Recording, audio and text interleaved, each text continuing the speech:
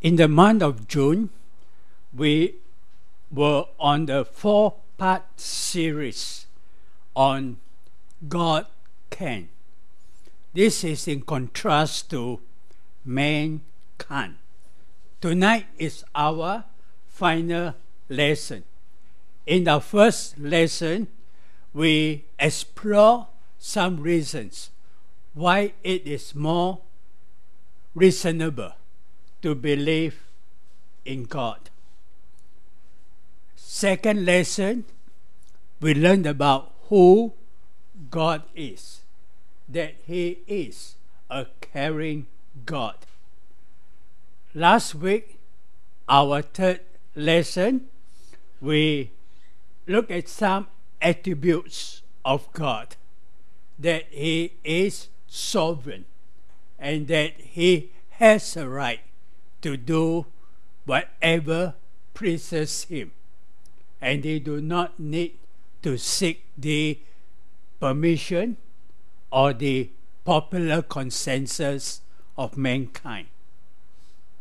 Tonight, our final lesson, we bring all this to application. If God can, so what? I want to share some verses on how God is able to work in your life. For our background, let's discover how God can. He was able to do mighty works in the past. For example, Psalm 78 talks about the wilderness wandering. Please focus on the letters in red. He did marvelous things in the sight of their fathers. He split the sea and caused them to pass through. He made the waters stand as a heap.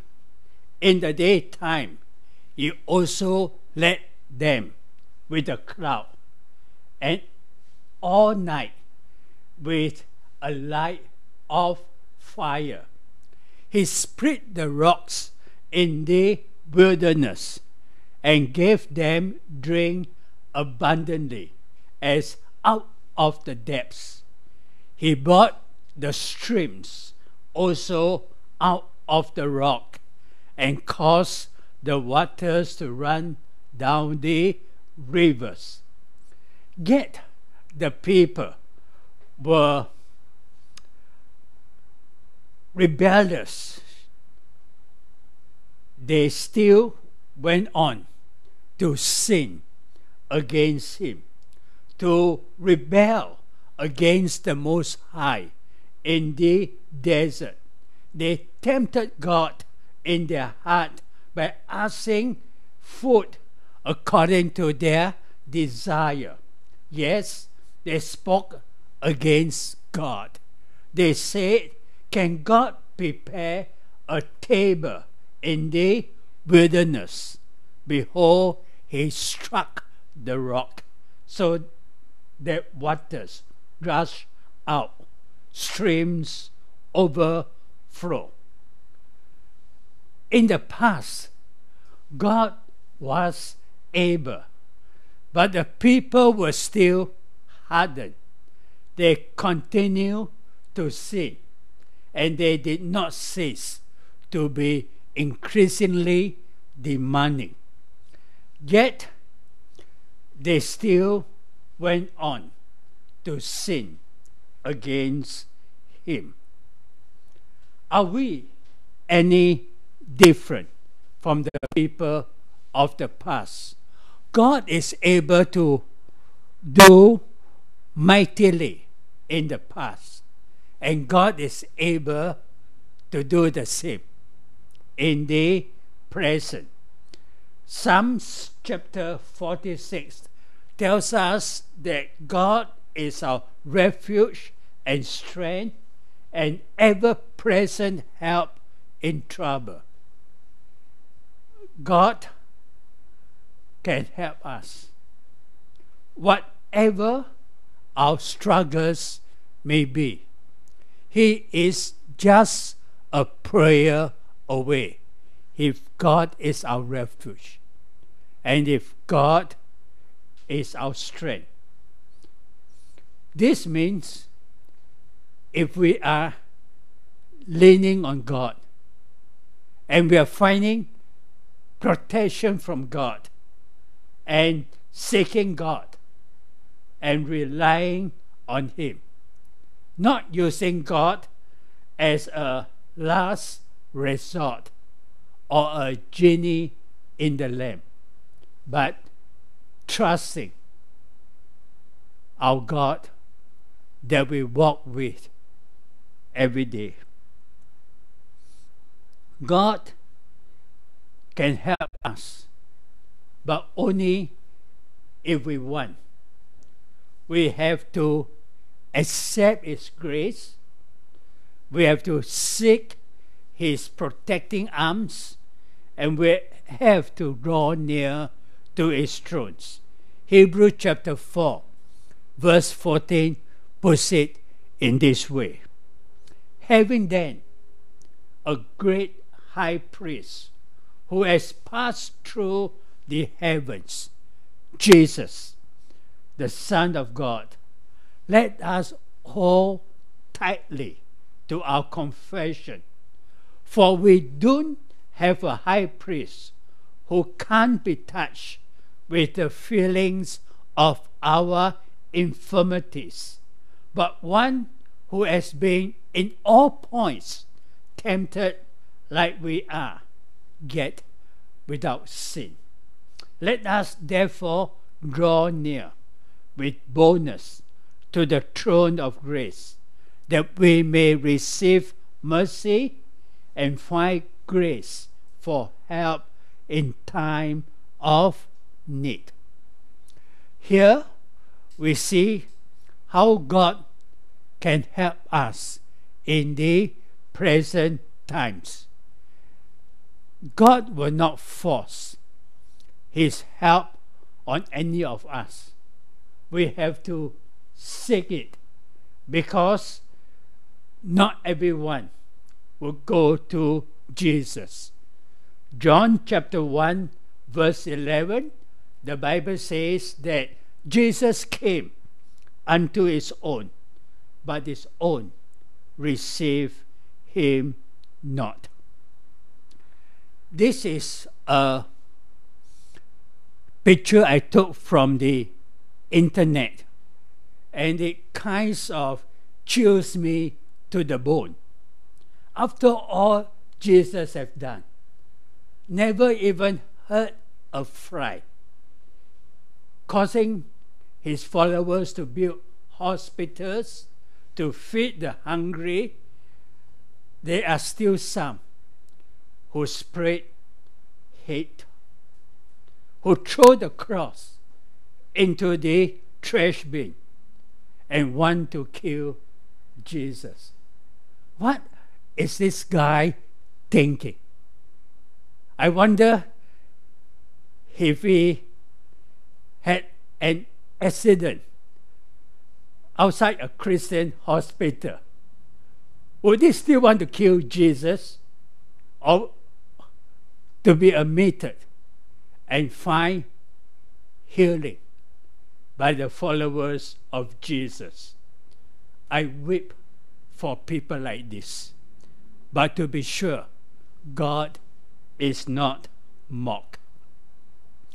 God can help us with our needs. All of us are struggling with situations in our life. And when governments, doctors, lawyers, family, and friends cannot help, God can. 1 Kings chapter 17 tells us how God took care of Elijah in the 3 years of drought and famine. First, by sending birds to feed him, and then by a widow. The word of the Lord came to him, hide yourself by the brook, and it shall be that you shall drink of the brook, and I have commanded the ravens to feed you there. So he went and did according to the word of the Lord, for he went and lived by the brook. The word of the Lord came to him, saying, arise, get you to Zarephath, which belongs to Sidon, and dwell there. Behold, I have commanded a widow there to sustain you. In drought, where there is no water and food is scarce, God has taken care of his prophet Elijah. When man cannot, God can. One of the names of God is Jehovah Jireh, meaning that God provides, and God can help us with our needs. There are many passages in the Bible about God's willingness to help us with our needs if we are willing to go to him and to trust him and to turn our life over to him. Matthew chapter 6 verse 25 is part of the Sermon on the Mount, and it expresses God's care in such a beautiful way. Jesus says, therefore, I tell you, don't be anxious for your life, what you will eat or what you will drink, nor yet for your body, what you will wear. Isn't life more than food, and the body more than clothing? See the birds of the sky, that they don't sow, neither do they reap, nor gather into barns. Your heavenly Father feeds them. Aren't you of much more value than they? Very simple logic. Just look around you, how God takes care of his creation. Psalms 34:10 tells us that the young lions do lack and suffer hunger, but those who seek the Lord shall not lack any good thing. And in Romans, Paul tells us, chapter 8, he who didn't spare his own son, but delivered him up for us all, how would he not also with him freely give us all things? One time, our Lord Jesus stood up at the Mount of Olives, overlooking Jerusalem, watching people going into the city and coming out. And the heart of our Lord Jesus cries out, "O Jerusalem, Jerusalem," because Jesus says, how often I spread my wings like a mother hen and asked you to come and seek protection, but you would not. You were not. But most importantly, more than providing for this life, God wants to save you so that you can be with him through all eternity. in John chapter 3, verse 16, one of the most famous verses of the New Testament, Jesus says, "For God so loved the world that he gave his one and only Son, that whosoever believe in him should not perish, but have eternal life." This is the gospel message, that God wants to save each one of us, that God wants to be with us for all eternity, so that no one needs to perish. 1 Peter chapter 3, verse 21. Looking back to the days of Noah, Peter says the light figure, similar to the ark in the time of Noah, whereunto even baptism does now also save us. And to make it clear, it is not the putting away of the filth of the flesh, but rather it is an answer of a good conscience towards God, so that when we come out of the water, it is a light figure of the resurrection of Jesus. We are born and we all die. But if we die with Christ in baptism, that is, die twice, then we will live with him forever.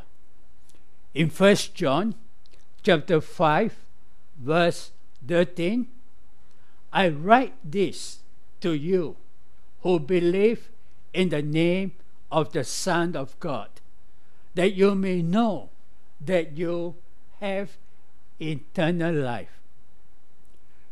The gospel message is simple. God came in the form of man. He died on the cross in order to shed his blood to save us. It is a costly price to pay for our salvation, but it is given freely to all who come and believe in him and accept the new birth. There is no need to complicate the gospel message. We need to preach it simply from the Word of God and encourage our family and friends to accept it. Most important, as we go to God for salvation, we need to rely not on ourselves, but on the grace of God.